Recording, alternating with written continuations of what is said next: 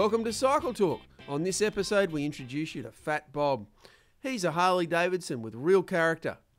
Then we ride Kawasaki's Ninja 650L, twin-cylinder 650 mid-range machine that's learner approved.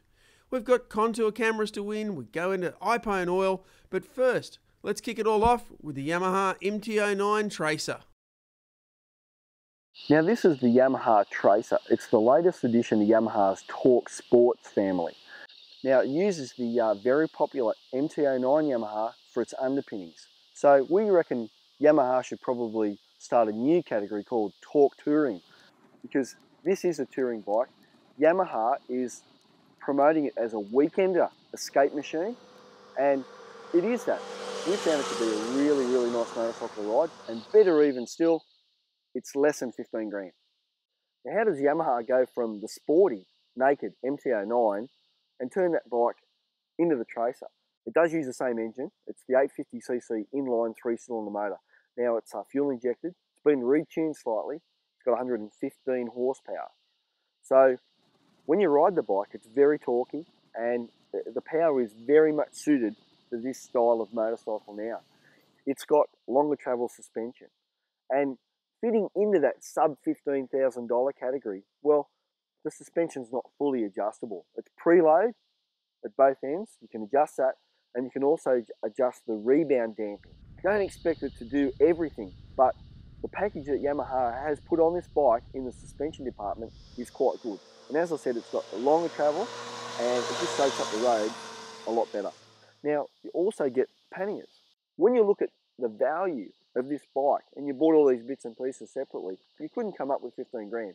Yamaha has really priced this well, and to me it's a bargain tourer.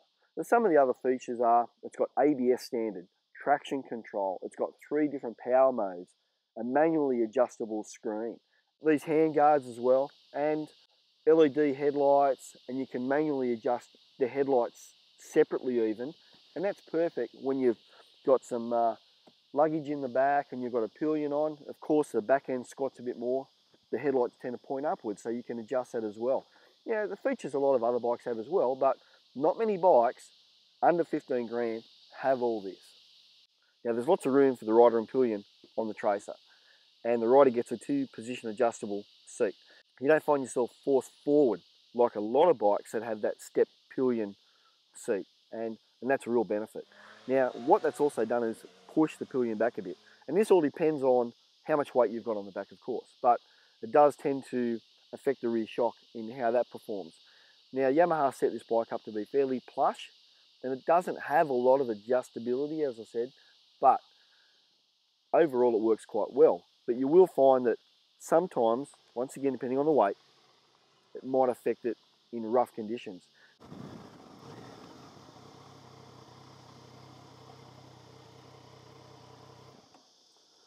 Well, you know what? I reckon Yamaha has built a cracking bike with the Tracer. It sort of reminds me of the XJ900. You might as well say it's a modern XJ900. It's a bike that can do a lot of things.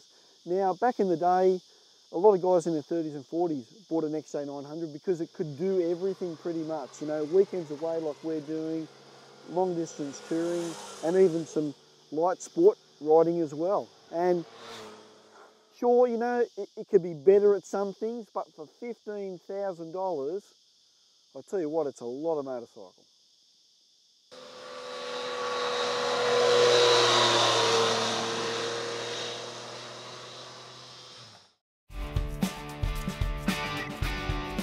For the April edition, we went to the world launch of the Yamaha YZF R1 and R1M. From one of the hottest sports bikes around, we then tested the Triumph Tiger 800 XCX, one of the most innovative and newest adventure bikes. We've also been off to Thailand to check the KTM Duke range out and jumped on one of the most exciting new touring bikes, the Victory Magnum. Also featuring in the April edition is Sultans of Slide. Then there's our regular columns, there's lots of news, there's books for sale, and lots more. Cycle Talk magazine is free at better bike shops right around Australia, or download your copy. More info, cycletalk.com.au. You can win an awesome Contour Roam 3 action camera with Cycle Talk and Contour. Just go to cycletalk.com.au/Contour to enter and sign up for the Cycle Talk email newsletter while you're there. The Contour cameras will be won every week, and we'll announce the winner on next week's show.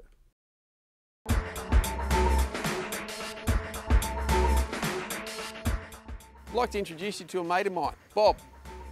Now, he's a nice guy, but he's got a bit of a weight problem.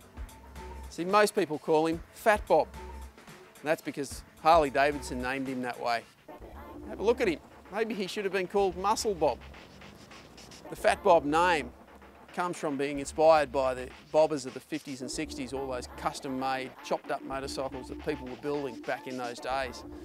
So it's got 16-inch wheels, big fat tyres, wide front end, twin headlight, flat dragster style handlebars, single speedo mounted on the fuel tank.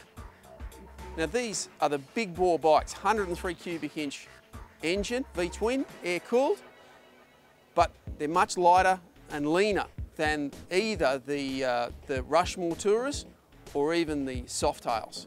So it sits in between those Sportsters, which are even lighter again, but smaller engines. So it's the big engines, but in a smaller, lighter chassis. Makes them a bit easier to throw around, and actually a bit more fun in the twisties. Now going to the back of the bike, you can see it's inspired by the dragster style of the old days, and in that tail section is LED tail lights. One of the few concessions to modernity on this motorcycle. Other touches of technology is the fuel injection and the ABS brakes. Harley doesn't make a big thing of advertising that fact. It's very much designed to look like it's come from that 60s and 70s bobber culture, and I think they've done a great job of making the Fat Bob look muscly, strong and aggressive. So the performance matches the attitude as well. That 103 twin cam engine produces a fair bit of torque, so she really goes. She does take off this machine. But the 6-speed transmission means it's pretty relaxing to ride on the highway. Comfortable seat. Riding position means you pull forward a little bit, so even at freeway speeds, you don't feel like you're going to get blown off the back. Forward controls mean your legs are stretched out a bit, and that makes them nice and comfortable too. The seat's pretty low, get your feet on the ground pretty easily. As a solo bike, it ticks all the boxes. This pillion seat though, a little bit small, so for short rides only. Part of the theme of the machine is that it's lean and narrow and good looking. This is a machine to enjoy by yourself and have a lot of fun on. The Fat Bob handles pretty well. However, its big drawback is the cornering clearance. The foot pegs and the back of your ankles from the forward controls scrape pretty easily. It's still a lot of fun in those corners, and you can stonk out of corners with lots of that grunt pretty easily and have a lot of fun. Find yourself going pretty quick and you need to haul those speeds down. Well, she's got twin discs up the front, single disc on the back, and as I mentioned before, ABS. So you can haul her up reasonably quickly using the big fat controls, the big fat clutch and brake lever. Now, if you're buying a bike because you love the style and you love to cruise, you won't have any dramas at all. So for the Fat Bob, will set you back $25,495 right away. It's a really good spec on this model too. Not only do you get everything I've mentioned, you also get security system, standard alarm, and also the keyless fob. So you just throw the key in your pocket, turn the switch on the dash here, and you're on the road. It's really convenient, bike's a lot of fun, it's raw aggressive motorcycling, and it's hard to beat. Stop dreaming and start riding. Your motorcycle adventures start at Pro Cycles. Graduate to a BMW for pure riding pleasure. Ride a Triumph with classic heritage styling. Add some KTM excitement on the road or dirt. Compare Suzuki's huge range in-store. And when it comes to Pro Cycles service centres, they've been doing it right for 40 years. First time or next time, make it happen at Pro Cycles. Hornsby on Sydney's north side and St Peters in the south. Everyone puts their pants on one leg at a time. What separates some of us, though, is what we throw a leg over after our pants are on. The new Harley-Davidson Breakout motorcycle. Breakout.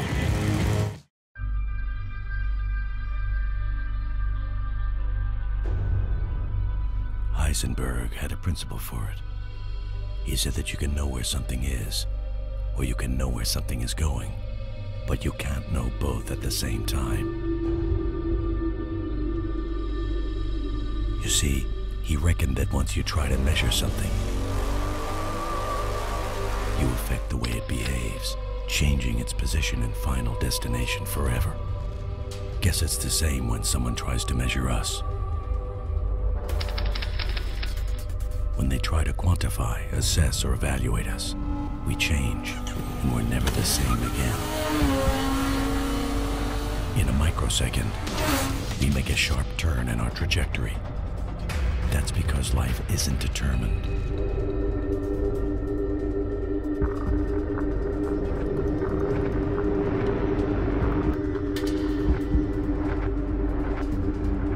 There's no great plan, nor one road to take. As humans, we're random, we're versatile, and we're adaptable. No matter where we are or where we're going, just when you think you've got us figured out, we'll continue to adapt and change. And in that, and in only that, you can be certain. The all-new versatile and adaptable MT-09.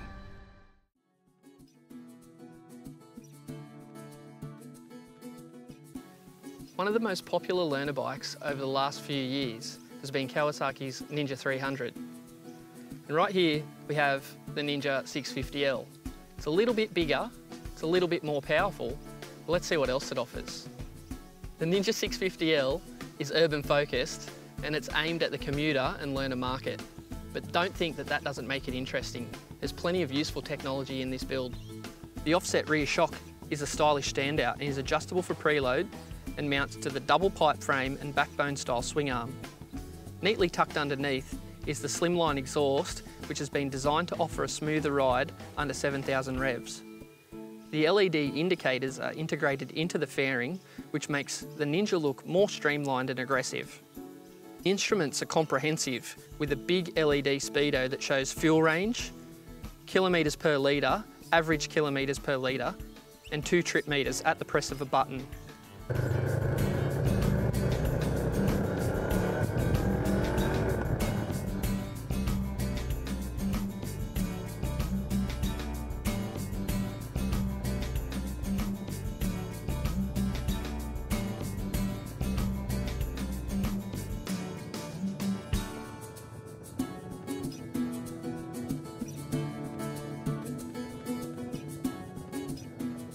The riding position is upright and the seat's comfy. That's 2 massive ticks right there. This means it's easy to balance at low speeds and taller riders will really appreciate the extra size of the bigger bike and will feel more comfortable spending longer times in the saddle. The engine is a liquid-cooled, fuel-injected 649cc parallel twin. The capacity is at the higher end of the learner restrictions, but it's well geared, sitting anywhere from 2 to 5,000 revs in the city and 5 to 6 on the open road, which makes it a comfy ride at all speed limits. And it's perfectly tuned to the exhaust for road use. At 211 kilos, the Ninja 650L actually feels a bit lighter than that, and it makes for a really confidence-inspiring ride. I think that is because of the upright riding position, and the parallel twin engine is positioned pretty low in the frame. The brake and clutch levers are adjustable for span, which is really good for different hand sizes of different riders. I didn't have to adjust it at all, though I did twist them up a bit, and it just made my wrist a little bit straighter when I was riding. The model Kawasaki Ninja is in candy lime green with a metallic spark black. It's also available in the full metallic black. This bike has tank and knee protectors fitted from the Kawasaki Genuine Accessories catalogue. You can take a look at Kawasaki Australia's website to see a full list of genuine accessories.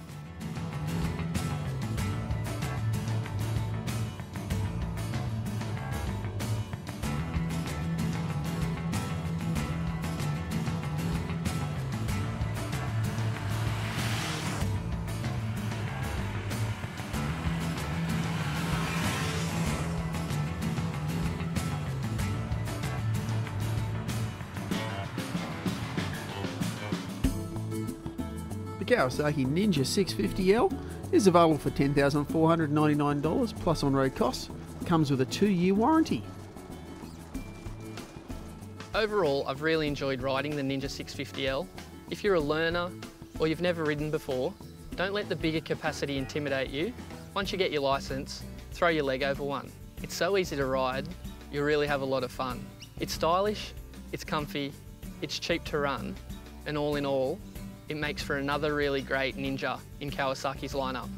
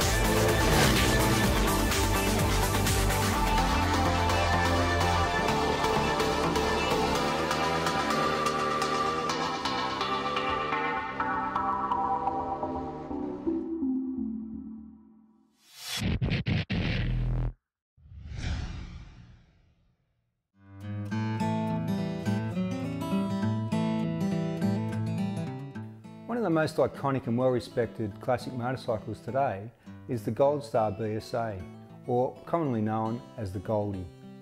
The Gold Star was BSA's most successful motorcycle. They were a 350 and 500cc single 4-stroke, and they were produced between the years 1938 and 1963. So today we're going to catch up with two Gold Star owners. One owns a 500cc in clubman trim, and the other owns a touring version of the 350. My bike is a 1958 BSA 500cc. The model is a Gold Star DBD 34. I've had it for about 4 or 5 years. Gearbox on this bike is the legendary RT2, which is a close ratio gearbox. This bike will do 65 miles an hour in first gear. Well, this one's set up in clubman styling with clip-on handlebars and rear set footrests. It's really a 5-speed gearbox that's missing first gear because you've got such a high first gear to do 65 miles an hour. So you need to slip the clutch and rev it to make progress. To ride this bike, it's good to keep the revs up, and that's when the power comes in, probably after about 4,000 revs, when the power comes in really well, and it doesn't like pottering along, but wonderful to ride at above 60 miles an hour. It feels as though it's in its element, and it should have a GP carburetor, but it's got the Amal concentric, which is better for road use, as the GP carburetor doesn't have a idle facility.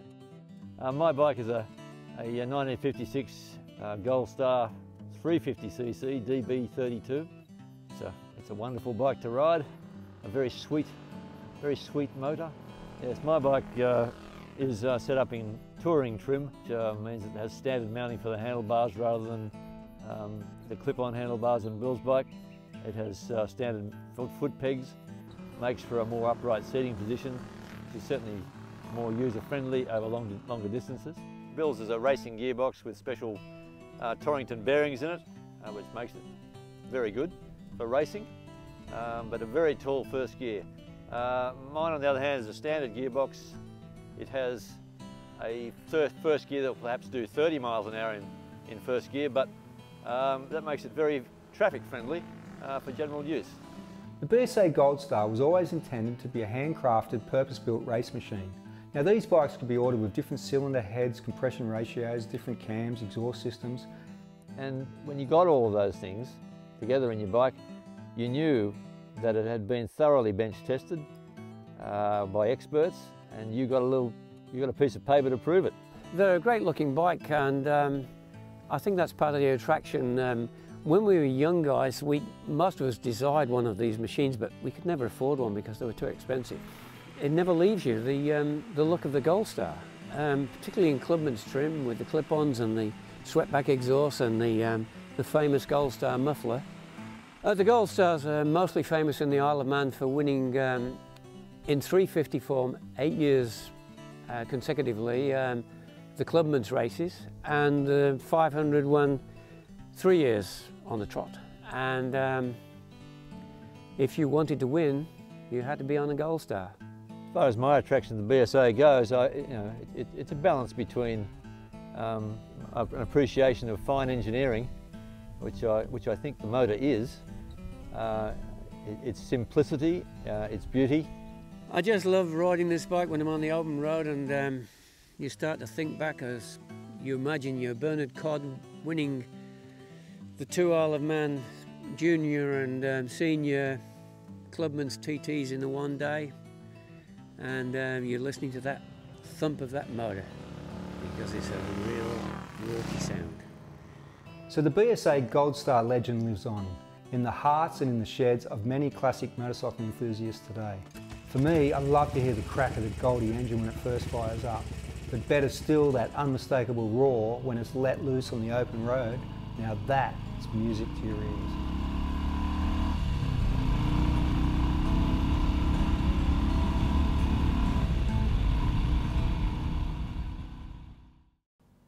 The winner of this week's Contour Roam 3 camera is Ian Christensen from Queensland. So go to cycletalk.com.au/contour for your chance to win.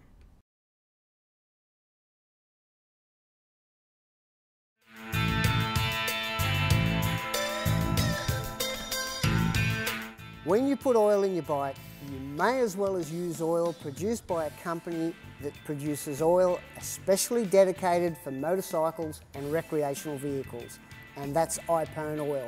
They've been around in Europe since 1985. They produce a whole range of oils for motorcycles, snowmobiles, jet skis, all genre of motorcycle riding, extreme, road, off-road.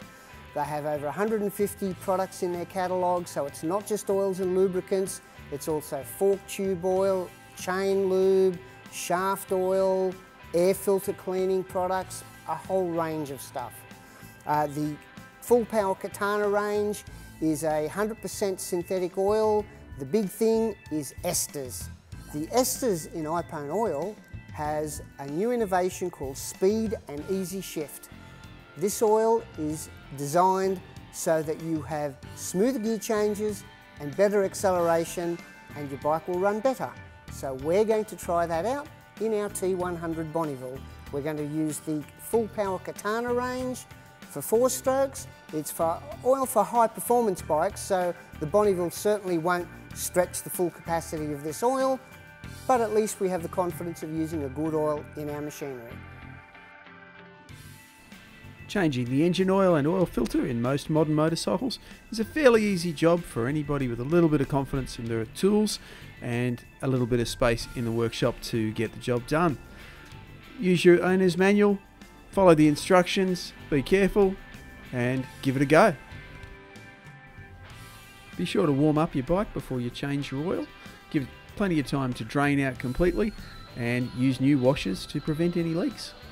iPone products are available from motorcycle dealers right around the country.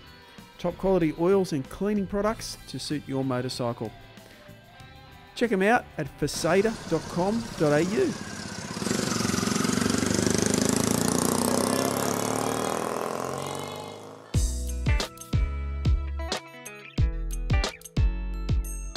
We've stopped off at the Wickham Motorcycle Cafe for lunch. This is an iconic little Newcastle restaurant cafe. It's full of old bikes, really interesting paraphernalia, good food, and some really interesting things out the back that we want to show you now.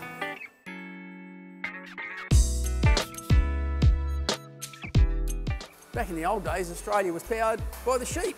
Not sure what sort of petrol they gave us, but hey, it must have worked. Probably the world's coolest photo booth. Here's a scooter. Now, there's lots of green walls, but that's because you lean over here, you touch this, it starts, 5, 4, 3, 2, 1, and you get on the scooter, get in a nice action shot, and there's your first picture. And it goes through and takes a whole bunch of different pictures.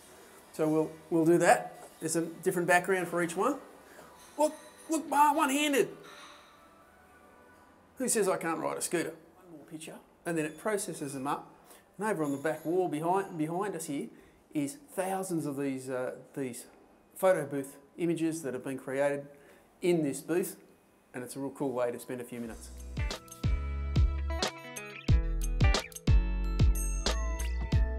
Food's not bad here at the Wickham Motorcycle Cafe either. And because I'm on a Harley, testing a Harley today, decided I'd have the shovel head. That's pretty good. The Wickham Motorcycle Cafe is in an old converted warehouse at 3 Throsby Street, Wickham, which is really close to central Newcastle. You can find out a lot more information at www.wickhammotorcycles.com, or you can just drop in there for breakfast, lunch, 7 days a week. And you could also give them a call on 02 4969 6525 and pick up a copy of Cycle Talk while you're there.